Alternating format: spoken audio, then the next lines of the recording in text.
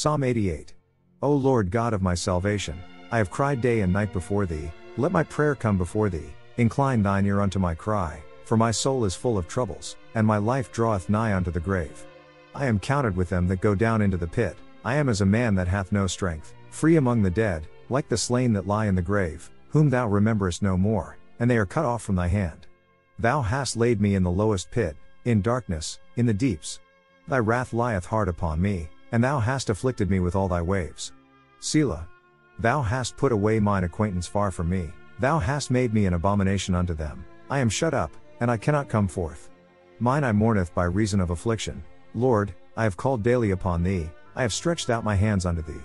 Wilt thou show wonders to the dead? Shall the dead arise and praise thee? Selah. Shall thy lovingkindness be declared in the grave? Or thy faithfulness in destruction? Shall thy wonders be known in the dark? And thy righteousness in the land of forgetfulness? But unto thee have I cried, O Lord, and in the morning shall my prayer prevent thee. Lord, why castest thou off my soul? Why hiddest thou thy face from me? I am afflicted and ready to die from my youth up, while I suffer thy terrors I am distracted. Thy fierce wrath goeth over me, thy terrors have cut me off. They came round about me daily like water, they compassed me about together. Lover and friend hast thou put far from me, and mine acquaintance into darkness. Amen.